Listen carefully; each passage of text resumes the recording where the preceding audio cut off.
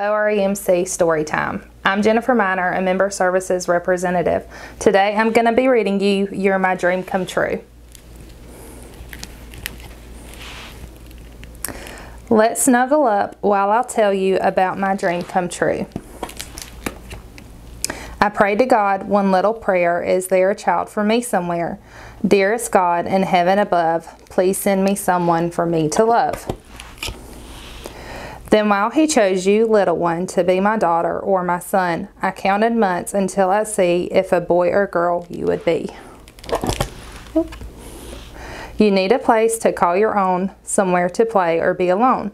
Some pretty paint, a rug or two, a place to sleep that's just for you. When you arrived, what a surprise, you looked at us with happy eyes. We danced a dance with jumps and wiggles, and then we fell down with giggles. In some ways, we're not alike, but that was perfectly all right. God made you with us in mind, and you're a part of His design.